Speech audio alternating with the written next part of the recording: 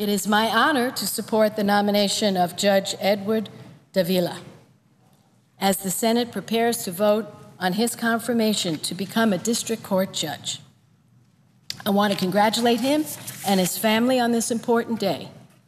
I've had the privilege of recommending Judge Davila to President Obama to serve on the Northern District Court of California. He is respected by his colleagues and those who appear before him, and he will make an excellent addition to the bench.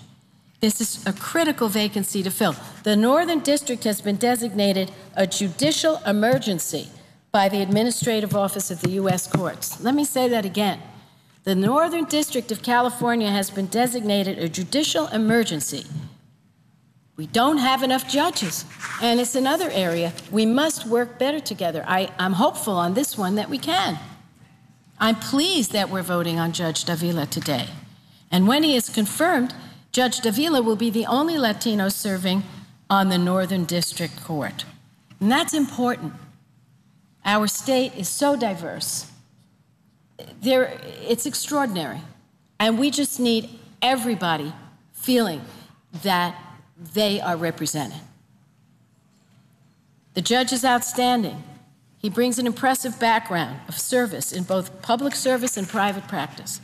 Judge Davila was born in Palo Alto, one of 3 children raised by a single mother. A single mother. It is from his mother, Dora, that he learned the important qualities that have served him well, and he defines those as hard work and determination.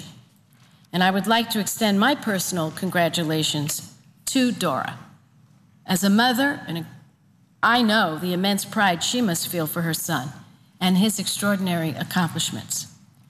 Judge Davila is a graduate of the California State University at San Diego and the University of California's Hastings College of Law in San Francisco. He's practiced law for nearly 3 decades, spending his first 7 years as a Santa Clara County public defender before moving into the private sector as a co-owner of a small firm specializing in criminal defense. During his time as a defense counsel, Judge Davila earned the respect of prosecutors and law enforcement officials with whom he interacted, and he received awards from the State Bar of California. And he served as president of the Santa Clara Bar Association in 1998. Since 2001, he has served on the Santa Clara County Superior Court, where he's drawn praise from fellow judges and lawyers for his hard work, his integrity, and his fairness. In a recent survey by the Santa Clara County Bar Association, his performance was rated excellent or good by a huge percentage of participants with respect to his work ethic, his knowledge of the law, his knowledge of procedure, integrity, dispute resolution, and his judicial temperament, which we know is so important. He's also received awards in recognition for his judicial performance from the Santa Clara Bar Association and the California State Assembly. So I will close my remarks today by congratulating Judge Davila and his entire family on this momentous day.